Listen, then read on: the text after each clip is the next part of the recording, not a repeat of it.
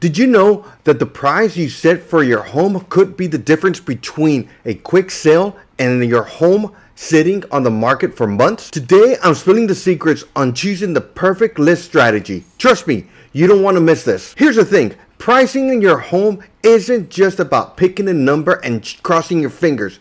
Get it wrong and you could be leaving thousands of dollars on the table, or worse, scaring off potential buyers entirely.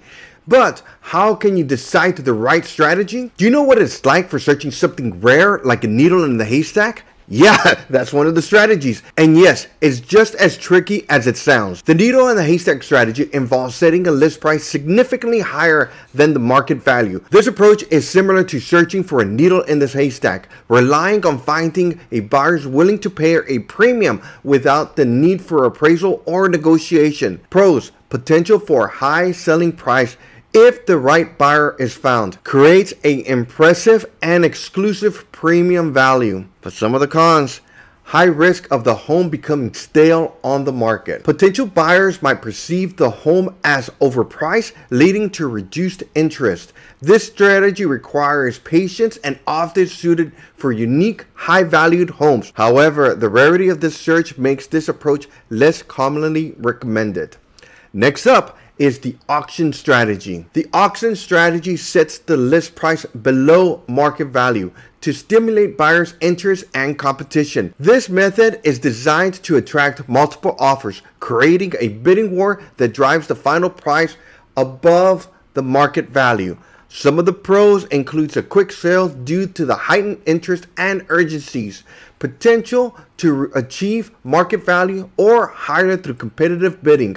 Some of the cons: risk of receiving only one offer which might not meet expectations. This can be stressful for sellers due to uncertainty of the final sales price. This strategy is ideal for sellers who need to sell quickly or in markets with high buyer demand. It leverages psychological triggers of competition and urgency, often resolved in a swift sale. Now we have the fair market value strategy. This is a gridlock approach: not too high, not too low. You price your home right as its market value based on solid data and current conditions. The fair market value strategy involves pricing the home at what is considered the true market value based on the current market conditions, comparable sales, and property features. Some of the pros: it's a balanced approach that reduces the risk of overpricing. It attracts serious buyers who recognize the fair pricing. But some of the cons: it may take longer to sell compared to the auction strategy.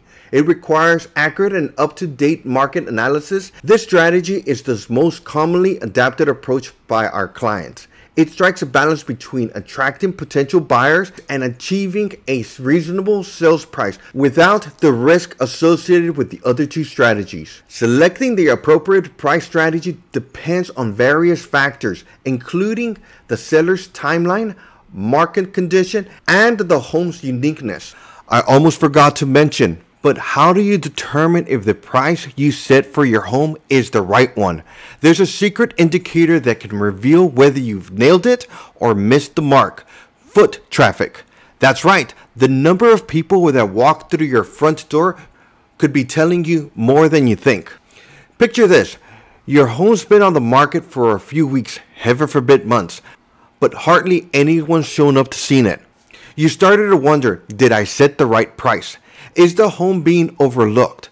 It's a stressful situation, but here's the deal: low foot traffic can be a major red flag that your pricing strategy might need some tweaking. So how does foot traffic clue you in on your price strategy? Here's the scoop: if your home is priced right, you should see a steady stream of interested buyers coming through the front door, especially in the first 21 days. That's because a well-priced home attracts attention and makes buyers feel like they're getting value. But if the foot traffic is low, it's time to take a closer look.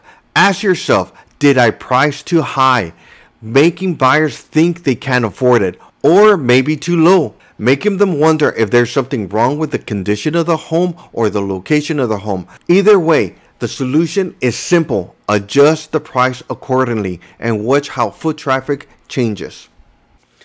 We understand selling a home is personal. You've made memories there, and naturally you want top dollar. But what if the market's rejecting your price? The biggest sign your price might be off is no showing, no foot traffic. I mean, if potential buyers aren't even curious enough to walk through the door, it's like serving gourmet meals to an empty dining room. So when should you start thinking about adjusting the price? Here's the rule of thumb. If your home's been on the market for 2 to 3 weeks without any showings or offers, it's time to reconsider. The best practice is to pay attention the first 7 days. Now, I'm not saying drop the price like a hot potato. No, there's no need to panic. But a small adjustment could make your home the hottest ticket in town. Remember, it's about finding the sweet spot where the price reflects the true value of your home and the current market conditions. We're dedicated to provide personalized guidance to each of our clients' home is priced strategically to meet their goals. By carefully considering the needle in the haystack, the auction strategy, and the fair market value strategy, homeowners can make informed decisions that align with the sales objectives. For more detailed advice tailored to your specific situation, feel free to contact us. Call, text, or simply watch this video right over here. That one.